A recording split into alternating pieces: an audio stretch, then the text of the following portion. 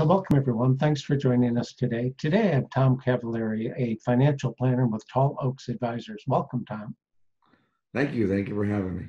You bet. I appreciate you taking time. Hey, so would you just share a little bit about your background, how you came to get in the financial advising business?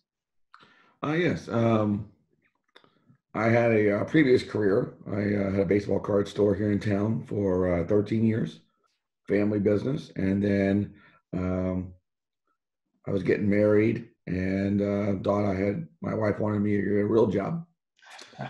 So I went around and I always dabbled in the stock market. So I enjoyed that a lot. So I'm like, yeah, I can, get more resources, do a little better in the stock market research and also help people in the same time. So that's what I did. I became a financial advisor almost 20 years ago. It'll be 20 years in July. And I really enjoy it. I work with people and we get different goals they're working on and help achieve education, retirement, different things like that. So it's really rewarding. Sorry. Oh, I'm sure it is. Say, I'm curious, we've had this COVID-19 scare, a lot of folks, having to stay home. It's really disrupted a lot of folks' lives. And I know a lot of people are nervous. There's been a lot of volatility in the stock market.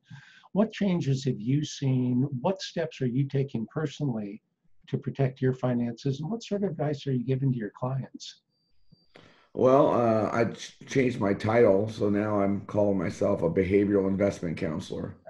Good for you. So I got that from an author, Nick Murray, a few years ago. And it really is helping people protect themselves from themselves. So I think that's really good. I have people that want to buy stocks. The market's down now. The market's on its way to recovery, and people want to buy more and more stuff. I just got to make sure they have their goals in line. They got money towards retirement, cash reserve, things like that. But there is a lot of opportunity out there with the prices down and depressed, especially in travel industry, with the airline, the hotels, the cruise lines, restaurants, unfortunately got hit hard. So there's a lot of opportunity there, but it will take time. It will take time for it to come back. But more importantly, I really want to make sure they're towards their financial goals of retirement, college education, things like that. And then if they want to have, money, more speculative investing money, that's fine. But I don't like the people to get money that they shouldn't be getting and taking that money and risking it when they really have other things to do that are more important, if that makes sense. Absolutely, it does, yes. And it sounds like from your being a behavioralist at this point in terms of your advising career, I take it that one of the things you're trying to do is just calm the waters a little bit for folks, let them try to keep folks from making rash decisions. Do I have that right? Yes, yes. So a lot of people are refinancing. A lot of people are maybe doing the forbearance or the other thing on their mortgage. They just got to make sure, because I don't know if the government knows everything that's going on yet. There still may be changes to come. But when they make these decisions, they probably need to talk to somebody about it and go through it just to make sure that when this comes down the line, they're prepared. But there's a lot out there, small business owners about the PPP program. There's a lot of resources out there, and what I'm trying to do is just put myself out there as a resource for people to talk to, just to talk through things before they implement it, because it's sometimes hard to unwind a decision that they make. Yeah, it's a complicated life for those of us now who don't specialize in financial planning. So I'm curious, Tom, with these government programs, whether it's mortgage forbearance or the PPE, program, PPP, I guess it is program, are there potential tax, interest, liabilities, those sort of things that we need to be aware of? Yes. So you really always should have a CPA or a tax person involved in that decision too. Another thing is like 401k, IRAs. You can tap into that now with less problems or less issues. You may be able to spread out your tax liability over a few years now. You may be able to avoid the 10% premature penalty.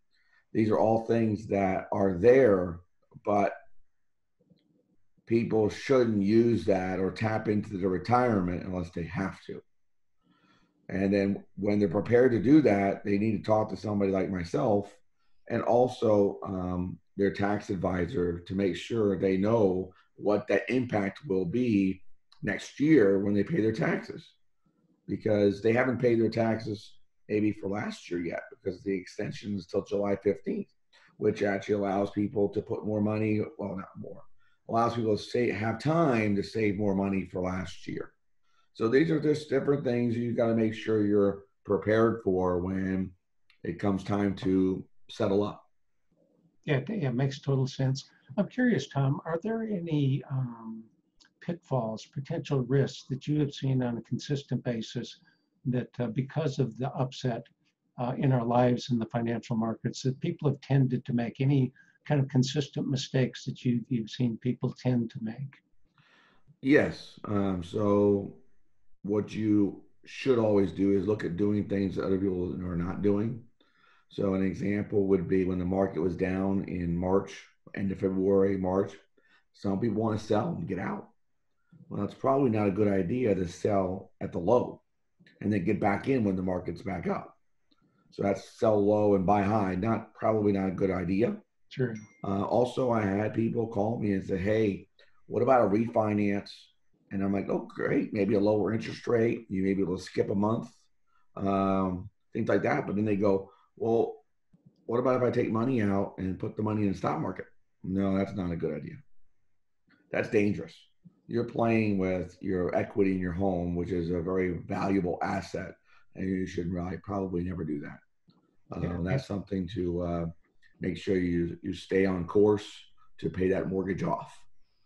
So yeah, so that's a great idea, and a lot of people staying home right now, they're reading their estate plan, and they're like, "Wow, when did I make these decisions?" And they're like, "Maybe I should review them and get that updated." So that's actually happening a lot right now. People Sure. are calling and saying, "Hey, I'd like to update my estate plan because these decisions I made years and years ago don't affect me or don't apply to me anymore, or maybe things have changed."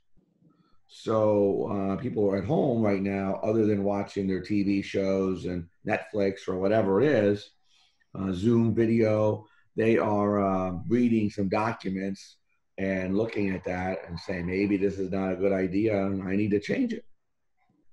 Yeah, makes total sense. It sounds like you pretty much are advising folks to stay calm, carry on, make reasonable decisions, not hasty decisions, and certainly seek professional advice when necessary.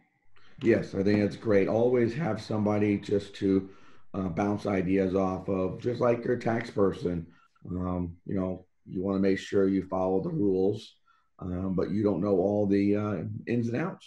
So it's always good to check things and thoroughly before you make big decisions. Sounds great. Hey, Tom, thank you so much for taking a little bit of time and sharing your expertise with us today. Thank you. I really appreciate it. Thank you very much. You bet.